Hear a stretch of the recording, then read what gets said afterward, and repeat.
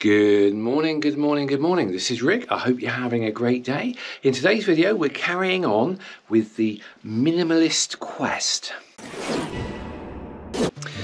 So there is good news and there's bad news. The good news is it's all been going very well, and I've had some major success in getting rid of a lot of stuff. We're talking major amounts of stuff.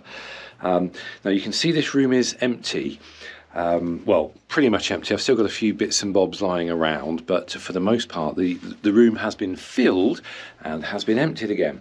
Now, the original plan was to see whether I can get all of my possessions into one room, but I very quickly worked out it's just not going to be practical to do that, because it would have literally filled up the room, and then I would have had no space to work on sorting it all out and everything. So I decided to do one room at a time. So I'll bring one room worth of gear in here, sort through it all, and then put back whatever I want to keep, and then deal with whatever's left over. And that's the way I've been doing it. Now, the bad news is I made an entire, quite a long video, probably about 40 minutes long video, a few days ago when I was in the midst of doing all of this. Unfortunately, the entire video is a write-off because it had no sound. I made the rookie mistake of leaving this little thing plugged in to the back of the GoPro, which turned off the onboard microphone. So there I was, filming away, chatting away, thinking that I was recording everything, and none of the sound came out. I've just got some bits over there which I'm actually got up on eBay at the moment. I've got a few other bits here that I've got to sort, but I've done things like sorting out my office. Now originally, this originally was my craft room. I shrunk it down to go into a little box room here, and that wall at the back there had loads and loads of these shelving units right across the back, and they were absolutely chock-a-block full of craft stuff and paints and stuff, and it's stuff that I haven't touched in years, and I'm very unlikely to go back to. So I decided to shift all those on, pass those on to people that I know that will, you know, do something with them. So this is now half the room that it was. I've got more space like I didn't know was possible in this room. That's just all yet to find a home. That's just empty boxes.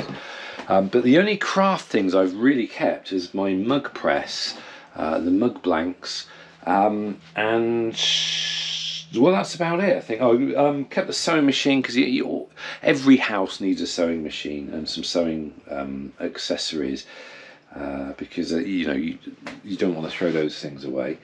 But that's pretty much it. You know, just got a few camera bits and bobs, and then the rest is sort of office stuff which I use every day for my businesses, and a little bit of wrapping paper for gifts and things, and a first aid kit. But that's pretty much it. So, and obviously all my printing stuff. So I'm not going to get rid of my big printer, because printing has always been an ongoing thing that I really enjoy doing. And I quite often swap out these pictures, although I haven't done it for a little while. So the office is done. The loft room, which is, because I don't have a loft, I've got a room full of shelves. And the loft room has been completely cleared, and that's almost bare. That's like another empty room. There's just a few essential bits left in there. I've got the shelving units that are left over from the office, which I'm undecided at the moment what to do with them, but they're probably going to go. Because if I have no use for them, then you know they can go. Let's just have another sip of coffee. It's early. Well, early for me. I think it's about 10ish. But today I'm going to be working on my airing cupboard, and I've been putting this off, and you can see why. This is my old airing cupboard. It used to have a hot water tank. Then I had my hot water system updated to something more modern, so I just have these little water heaters near the the taps now, so I didn't need a proper water system. So this is where I keep all my blankets and towels and linen and everything. And there it is for one person. There is so much here that it's just sat here forever. It's never been used. It's handy now and again, you know, if you need a spare duvet because you've got a guest staying over. But there is just way too much here, and I think I'm gonna take the whole lot out, get it in that room, and then I'm going to sort through it, figure out what's staying and what's going. So that's going to be on my card for today. So I think I may just finish my coffee before I make a start on that. Right, so that is the airing cupboard now cleared. I don't think this thing's been decorated since we moved in the 70s. Now I do have a bunch of books here. This is what I use for hot water now. And to be honest, I rarely need hot water in the bathroom upstairs. It's generally whenever I'm, if I need to wash, I'll have a shower, which is my shower room downstairs. So this thing has barely been used. It's always hot all the time, but I've got it on a timer switch that comes on just once a day. So it heats it up once a day for 15 minutes. And then it stays, I think it's a 10 litre, might be a 15 litre tank in there. And that stays hot all day long in that tank. So if I do need hot water in the bathroom, it's there instantly, because the bathroom is literally the other side of that wall. And this, as a water heater, it's saved me on so much as far as electricity costs go. It's amazing. And like I say, the hot water is there. The only thing it won't do is fill the bath, because there's a tank in there. Like I say, it's either 10 or 15 litres, which is going to put sort of that much water on the bottom of the bath. But I haven't had a bath in years.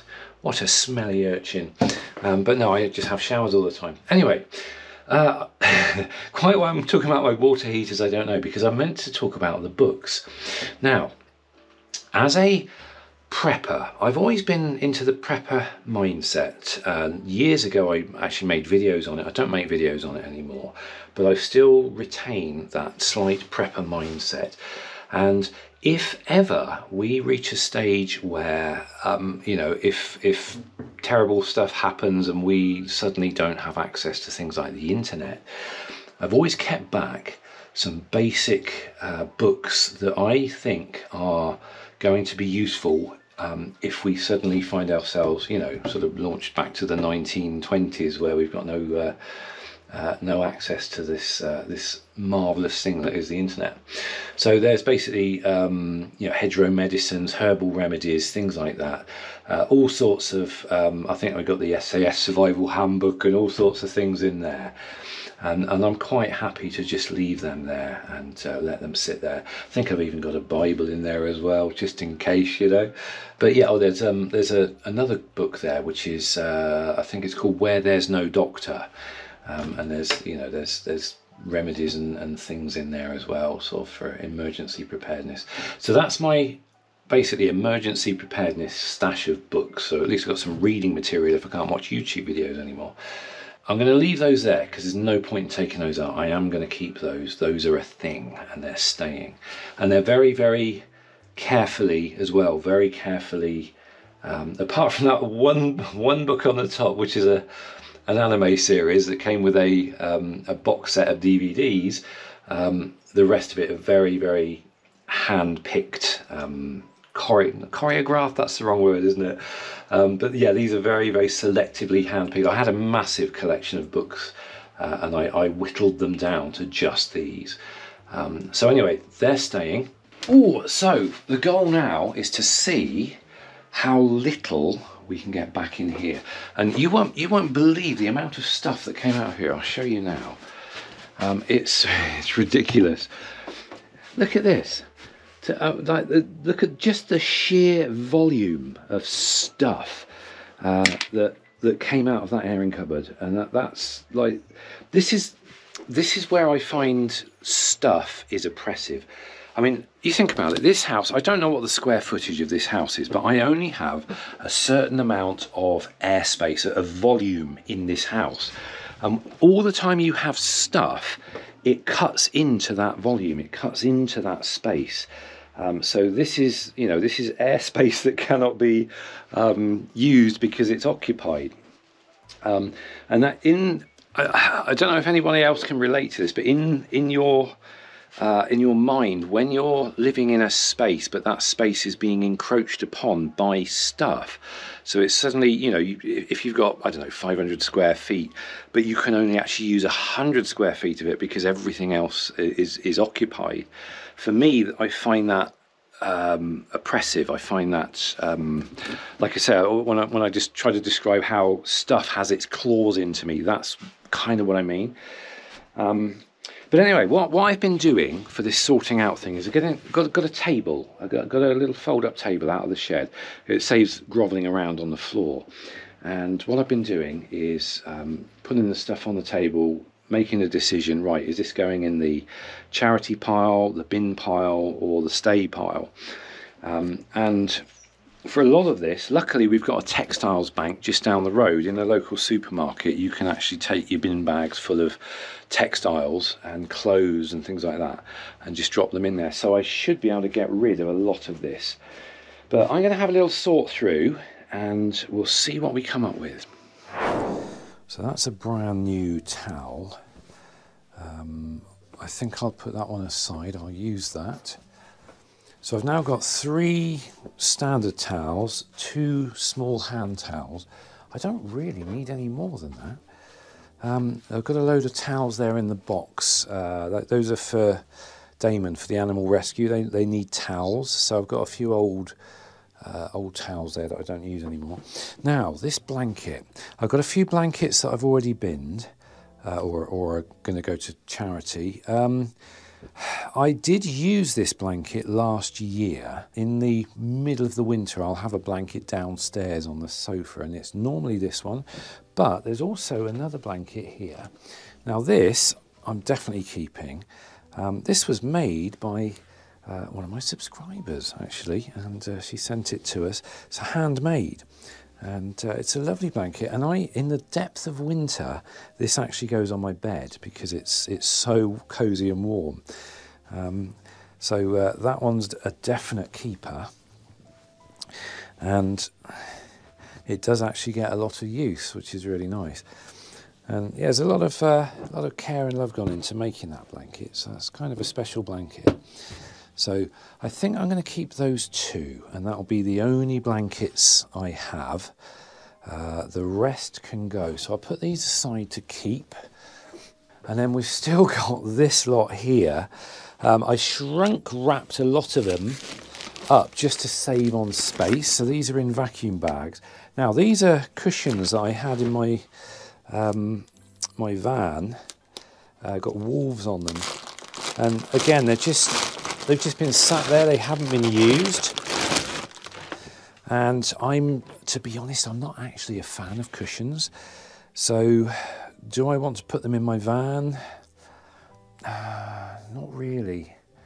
So I think these can go in the charity, because I'm in the wrong colour to start with. I mean, that's kind of a blue. Well, blue-grey might work in the van, because it's a kind of a charcoal grey covering. But like I say, I'm not actually a fan of cushions. I don't particularly like them. So I think, yeah, I'm going to give those away. These vacuum bags as well. More bedding. Oh, so much bedding.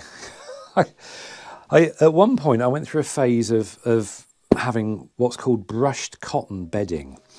But I've gone right off it.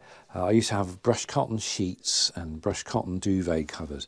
And I mean, they're kind of cozy in the winter, but what I find is when you wear PJs, when you turn over at night, the PJs, the material wants to stick to this like Velcro.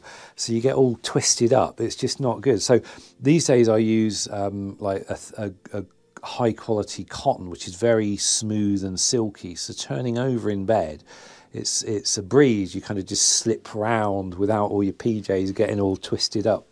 sort of because of the friction. Slightly nuanced information there about bedding, but these things are important, you know. All right, so there's another bag. This thing, don't use it very often, but every now and again, if I get a backache, these are amazing. You just basically roll the lower part of your back on this on the floor, and it sort of, you hear all the clicking and the crunching and everything, and then all of a sudden your backache's gone. So that's going to stay. More cushions. Again, more cushions. Why have I kept all these cushions? I don't understand. These have been in here since the days of my white sofa. I had a white leather sofa at some point years ago, and I think these were on it. And to be honest, these aren't very comfortable because they've actually got feathers in them, and the little pointy bits on the feathers keep sticking out, so they're not actually that comfortable. So they can go in the charity as well.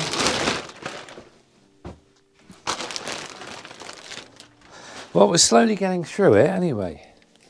So this is another blanket. Now I've got a dilemma there. I've already got 2 blankets. Do I need 3 blankets?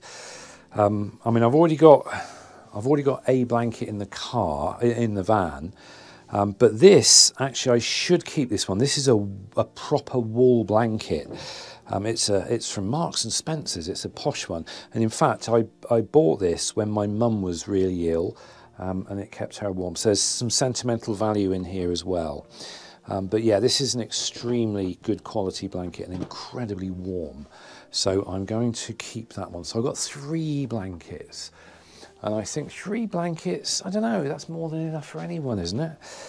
But then we've got things like, duvets, or is this pillows?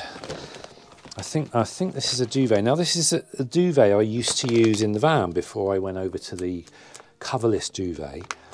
And let's just watch it suddenly expand. So this is actually a duvet with the cover on. So I shall separate those, and this can go to charity. I think I've got about 4 or 5 duvets in there. So I'm going to be going to the textiles bank with these huge black bags full of textiles. Right, so I've decided I do want to keep back 1 duvet and 1 pair of pillows. I've got a really good quality duvet here. It's a Hungarian goose down one, which is a 9 tog. And it's very, very lightweight.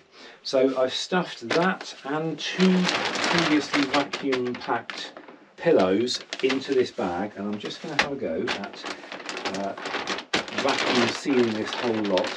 And I think that'll be all the bedding that I'm going to keep. Obviously I need a duvet cover for it, so I'll need to select 1 duvet cover and some pillow covers. But these vacuum storage bags are genius, because you've got this massive volume here. You watch this, ready? But it has made it this fairly hard pack, but that can quite happily sit in the airing cupboard out of the way, and it's there if ever I need it, usually for a guest. But at the moment I don't even have a guest bed, so but at some point I will no doubt get something, possibly. We'll see how things go. Now this is an interesting one. These were all the rage at some point a few years ago. This is so heavy, it's a weighted blanket. And apparently it's particularly good for people with ADHD, and some older folk as well like these, although this one's a little on the heavy side. But I did try sleeping with one of those. It's like sleeping and being hugged at the same time. It's a kind of strange sensation, but what I found was turning over in bed at night, because I sleep on my side and I sort of sleep from side to side, and turning over with this thing pinning you down was really hard work. But it was an interesting experiment, but again, it's not something I find I would use again. I think I used it for about a week just to see if I could get on with it, but it's just sat in the cupboard ever since. So that's going to go in a black bag, and that can go into the textiles bank. So possibly somebody with ADHD could make use of it, but it's something I definitely won't be using. Talking of ADHD, I have had thank you also for all the comments on the previous video, the first one where I'm just starting off this project. Had lots of great insights and feedback from some of you guys. Got some nice suggestions as well. It's interesting how many of you are like having similar thoughts or are in a similar place at the moment, sort of feeling like you're drowning in junk and stuff. Right, so this is another blanket. I bought this a number of years ago because it was I think I bought this when I was LARPing. I wanted some sort of synthetic sort of fur looking thing, although it's not particularly fur looking, but I haven't touched it in years. So again, that's another blanket that can go. What else here? Looks like a bag. Oh, it's a rucksack. Why did I vacuum seal a rucksack? So it's a spare rucksack. Now I don't actually have just a basic rucksack. I think if I want to go on a day trip somewhere. Oh, it's a rucksack and several. Okay, so I've got a small basic rucksack. See, that could be useful if I'm going to go on a day trip somewhere, just to put some basic things in. I've got another rucksack here, which is I think, oh, hey, this one's quite posh. Oh, it's got a USB socket on it, so you can put a power bank in there, a little pocket in there. Oh, this one's better. And it looks like you can put a laptop in there as well, which is interesting. It's like a laptop rucksack. You've got your sandwiches and your leads in there. So which one? Obviously I don't need two rucksacks, I can only wear one at a time. Which one would I keep? So this one just has one basic pocket. This one has one basic pocket, roughly the same size, and a second pocket if I want to put a laptop in there. Not that I'm never likely to do that. And it has a USB. Right, so this one, I think, and it's slightly shiny as well. So I think this one, oh, and it's got a little reflective thing. I think I'll keep this one. It looks quite comfy. Not quite sure what that's for. Oh, I just want to handle it. Right, so I'll keep this because a rucksack would be useful, especially if I'm freeing up my life to sort of, you know, go out and do more things and be outside more and you know, if this decluttering is going to help me do that, then, you know, a rucksack would be useful. So that can stay. These two can go. Now, I don't think I can put this in a textile bank, so this will have to go to charity, or do I just bin it? This is where the dilemma comes in. I think charity. I think I know somebody who can make use of that, hopefully. And then this is just a regular bag. It's a little too small. I think I bought a set of two. I've got its bigger brother in the storeroom, because obviously if you're going to go on holiday or something, you need a bag to put your clothes and things in. And I've got a big bag for a proper holiday. Then I've got the slightly bigger version of this one, and then just a basic holdall. So I don't need this. This is surplus requirement, so that can go as well. Right, just been running up and down stairs. We got there in the end, so that's all gone now. I've just got the one boot sale box and the charity box. That's an empty to go. And downstairs, good grief, we've got 10 bags. 10 bags of unwanted textiles. Look at the sheer volume that is taking up in my house. or admittedly some of it was vacuum sealed, but this is all stuff I do not need. And again, no wonder I was feeling oppressed when you just have this sheer volume of stuff that you don't need. It's just there in your life, sitting there, taking up space, not only in your house but in your head as well. Anyway, I'm gonna head on down to the textile bank, load these up into Guinevere, get those all dropped off, and I'll be back. Right, so we are back, and everything that I need has been put back into the airing cupboard. And what a difference! What an absolute difference! So literally I have 2 pillows and a duvet, so at some point if I get a guest bed that'll be covered. I'm going to use this fat pillow, I think, in the van. I've got a fattish pillow in the van, but this one's fatter, so I'm going to use that one, and that will go down where the headrest is in the back to stop my pillow falling down. So that's going in the van. I've got my 3 blankets, then we've just got a couple of sheets. These are generally the sheets and the duvet covers I use, which are like thick cotton, slippery cotton. I've got obviously the one I've got on the bed and a spare, so obviously when I'm doing the washing of that one goes on. Got a couple of spare pillow slips. I have got a couple of silk sheets as well. Again, I like the slipperiness of them, so if for any reason I don't have access. In fact, do I need 2 silk sheets? I don't need them, do I? I don't need 2. One would be perfectly adequate. The chance of me actually using that are pretty low because I've got these. So quite why I put those aside, I don't know. But in fact, I'm going to make that one disappear.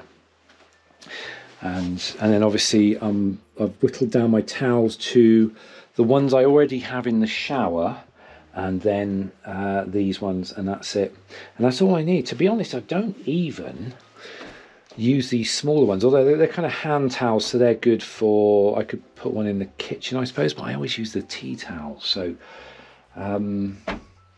these may still yet go, but these are just sort of normal sized towels which I use for showering. I've got 1, 2, 3, and I've got 1 downstairs in the shower, and I've got this one which I took from the shower this morning. I normally have 2 towels in the shower, and I alternate them. But whether I was debating whether to throw this one because it's not very soft. It's quite a harsh towel, but it's perfectly adequate. I think I'll put this one back down in the shower, and we're good to go. But yeah, what a difference between that and what it was, which was wall-to-wall textiles. So, and I feel lighter already just by seeing that. I suddenly feel this lightness that wasn't there before, and that's a good feeling. So good, that's another stage of this particular project. So I've now done the office, and that's looking good and a lot less cluttery. I have got still some things there, but those are mostly necessary. So obviously this is not about just getting rid of as much stuff as you can. This is about getting rid of the stuff that is not necessary. This room, again, this is still going to remain my sorting room until the whole project is over, at which point I will make some decisions about this room. But my loft room, that's all done now. My airing cupboard's now done, my office is done, just my bedroom left to do, which is mostly going to be clothes. I've got a wardrobe full of clothes and a wardrobe full of shirts and jeans and things, and I know I recently did the capsule wardrobe, but I now know there are some things I've never worn and some things I wear quite often, so it should be hopefully quite straightforward to go through that. Anyway, I'll worry about that another day, but that has been quite a good day today. Got a lot done, and again I'm feeling a lot lighter. So it's, like I say, my bedroom left to do, then the kitchen left to do, and the living room as well. I know my living room is a little bit empty, but I've got a lot of drawers and little places where knickknacks are stored away. So I need to get on and sort out my drawers, my DVD collection, things like that. So they'll all be sorted out. There's not a huge amount going on here. Still debating on my robot vacuum cleaner whether to keep it or get rid of it, because I don't use it a huge amount. But yeah, I've got the kitchen, got the cupboards full of everything, so that I have a proper sort out. And then obviously the shed. Now I've done a preliminary sort out on the shed, but now I need to drill down into the boxes that are remaining, and then like probably bring each box in, tip it all out, and then only put in the things that I want to save, and then the rest goes. But then that'll be the whole house, and hopefully we can then take things on to the next stage, whatever that happens to be. I don't know what it is yet. Oh, and I've got to do under my stairs as well. I've got I mean, the Hoover's fine there, it sort of lives there, but I've just got all this mess under there that needs sorting out. So that's for another day. But that is it for this video, I think. So we're making good progress. It's a shame the previous video didn't have any sound on it. That's kind of, I was really annoyed about that, because I went to edit it and I thought, oh no, there's no sound. So I ruined a perfectly good video.